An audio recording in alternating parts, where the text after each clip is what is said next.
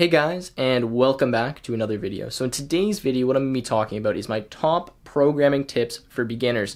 Now I get the same questions asked all the time. Tim, I'm a beginner programmer. I need some help. What should I do? How can I move from those beginner levels to the intermediate levels? What kind of projects should I work on? What should I be focusing on? And hopefully I can answer some of those questions here for you guys today.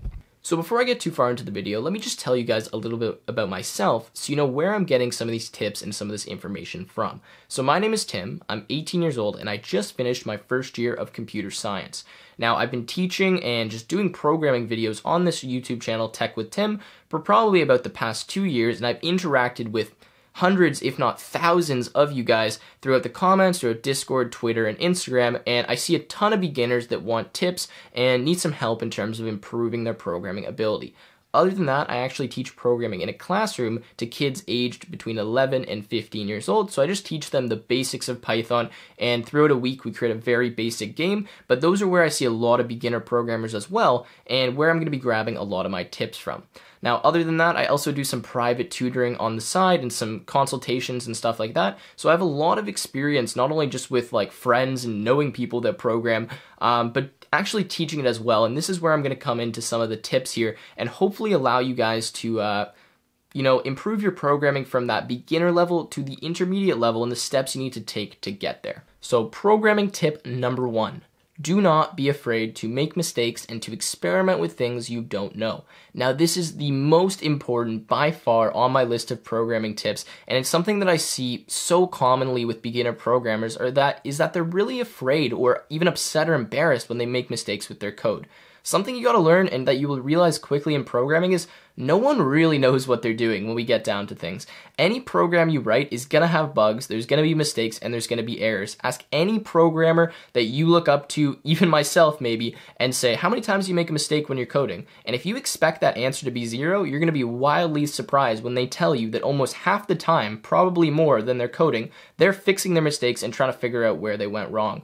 Now, the wonderful thing about making mistakes is if you actually really care about learning programming and figuring out what is wrong, if you go through and you analyze that mistake and take your time and figure out what you did wrong and fix it, not only the kind of joy and feeling you get for fixing that mistake and being like, all right, finally, after 2 hours, I found that bug, but you're never going to forget that again. Or if you do, you're going to slightly remember the steps you took to fix that mistake, and if it happens again in another program, you're going to be like, hey, I remember this. This one I was stuck on for a long time.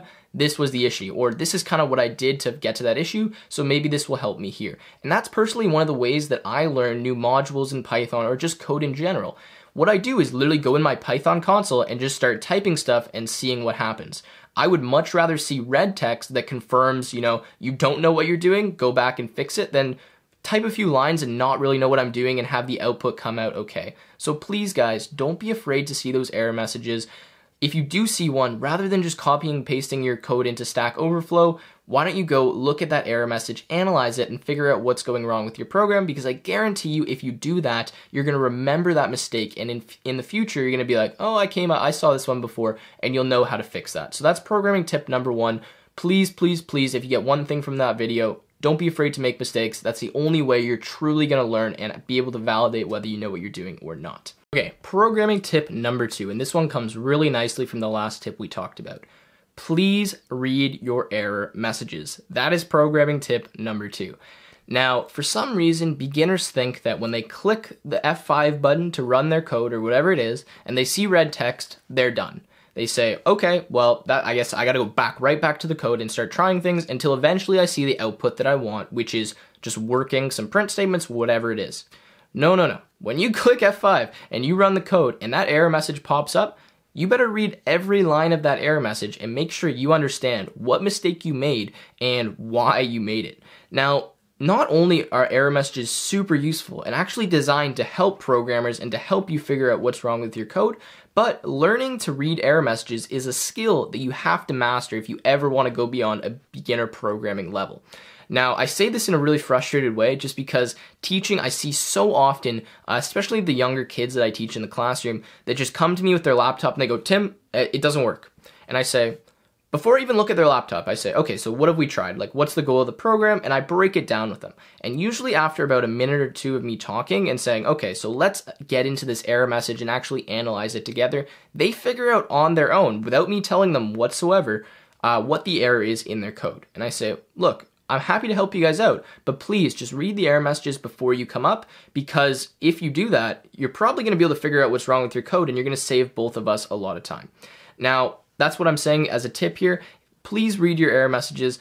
Some of them are complicated, and I understand that as a beginner, you'll see some words in there that you don't really know what they mean, or you're kind of confused by them. But even at the minimal, just seeing what line number something went wrong at, and taking a quick peek maybe at your code at that line, and seeing if you can find the bug, because many times, especially in simple programs, the errors are very, very simple. Maybe a typo, maybe you've got a bracket, and you can really easily go back and fix them and save yourself a lot of time rather than having to go to Stack Overflow and copy it in and get someone else to help you with that question. So please do yourself a favor, read your error messages. Even if you don't understand them, read every single one, because you will start to learn from those error messages. And when you see similar ones, well, you're gonna know how to fix them because you've already came up with that solution by learning from making mistakes and all that. All right, programming tip number 3, work on projects. Now, I know a lot of people get very upset when I tell them to work on projects, because the first thing they say to me is, well, I don't know what to work on. I don't have enough skills. There's no projects I can do. Guys, it doesn't matter what project you work on. It doesn't matter if your project makes any sense whatsoever. It doesn't matter if your project is printing 2 lines of code. When I say work on projects, I mean do something by yourself where you're not referring to a video guide or a website or a tutorial of some sorts. Don't get me wrong, I literally make a living by making Python and programming tutorial videos. So if you guys all stop watching my tutorials, then that's really gonna suck. That's not what I'm saying. I'm saying go learn the basics, get the fundamentals down, understand what's happening, and then as soon as you're comfortable, stop maybe for a day or for an hour or 20 minutes and work on something by yourself. And try to program something and see if you really understand it. It's really easy, even for someone like me, to go on a really advanced programming tutorial, just copy down the code with them and be like, this guy's explaining it well, it makes sense. And then as soon as I'm actually on my own and I have to apply those concepts by myself, I'm like, I don't really understand it that well. And then I have to go back and watch the video again, or I have to try to figure out, where my understanding is lacking. So please don't do the 1 month stretch of just going through tutorial videos and copying down all the projects and being like, this is what I made, this is cool. That's great, and following along with project videos is awesome. It's literally how I make a living. But I would love for you guys, to do your own projects where you can validate really what you know and what you don't know. And I'll tell you right now, if you start working on your own projects, something that a lot of YouTubers, and personally me myself, do, is I cut out where I make like massive mistakes in a video. So if I'm recording a video and I make some like pretty critical errors that take up a lot of time in the video, I'll just cut them and go to the next part where I fix the mistake. Now, that is a really valuable part of programming that obviously is not entertaining to watch, but is something that you should definitely be experiencing. And if you can work on your own projects, you're going to realize really quickly how many mistakes you're running into, and learning from those mistakes, again, by not being afraid to make mistakes, is going to help you improve your programming ability tremendously. Especially being able to do your own research and look things up, and just, doing programming on your own is something you definitely need to do as a beginner, and you're not going to get anywhere from just simply watching programming videos online. Alright guys, so my final tip, and this one should really go without saying, have fun with what you're doing. I see so many people that get caught up in the stress and the debugging and kind of the negative aspects of coding maybe, and they forget about why they're doing it in the first place. The whole reason that I code is because I love to do it. I'm not doing it so I can go get a nice high-paying job, or so I can show off to my friends, or have a killer resume. All those things are great, but at the end of the day, you shouldn't be programming and putting as much time as you do into it if you don't absolutely love what you're doing. So try to pick areas of programming that you enjoy, try to go into routes that you're passionate about, and doing that is not only going to make you even better because you're going to be so passionate about learning and just figuring out new things and solving problems, but it's just a way better use of your time. Why sit in front of a computer 8 hours a day if you do something that you hate? So if you're a beginner programmer and you're starting to realize that you really don't enjoy it, don't feel like you have to keep going with that route. I would encourage you to try different things and find areas where maybe you might enjoy them a bit more before you give it up. But if you're really at the point where you don't like what you're doing, then just stop. There's nothing telling you to keep going. And I know that the starting salaries for computer scientists or software engineers are very high compared to other fields, but it's not worth it if you're not going to be enjoying what you're doing. And the opposite as well. If you enjoy what you're doing, double down, keep going. Don't think that just because you're a beginner, you can't create some awesome stuff and make some cool projects and try different things and build AI and do all this awesome stuff. If you enjoy it, keep doing it and keep working towards it. And you're going to notice really quickly that that passion shows off. And you can tell in any videos you watch or just people you see whether they're passionate about what they do and what they're not. And typically the people that like what they do are the best at it, at least in my opinion. So anyways, that has kind of been this. We're going to go into a quick recap here, but I'd love to know your guys' thoughts in the comments down below. So please, communicate with me down there. So with that being said, let's do a quick recap here at the end of the video just to tell you guys the tips one more time. So tip number 1, do not be afraid to make mistakes and to experiment with things. Super important. If you only get one tip from the video, that's the one you should definitely be listening to.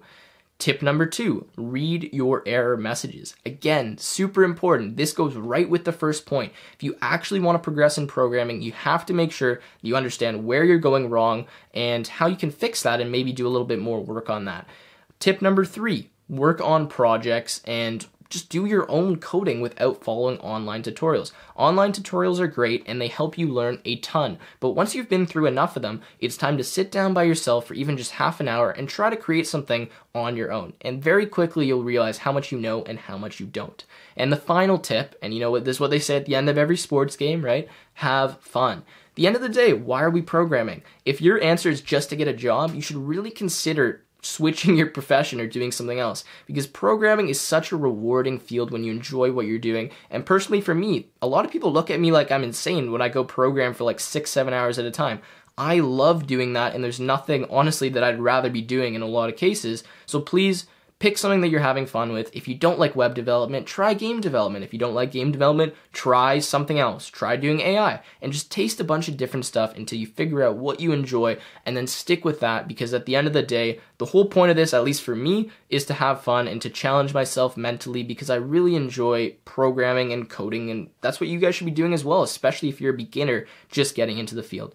So anyways, I apologize if I rambled a little bit in this video. I just really do and am passionate about this because I see so many people that are young programmers with such amazing potential that don't follow kind of some of the tips that I outlined here and end up either not pursuing programming or not going as far as I know they can. So anyways, I hope you guys enjoyed the video. If you did, make sure to like the video and share it and subscribe to the channel. With that being said, I will see you guys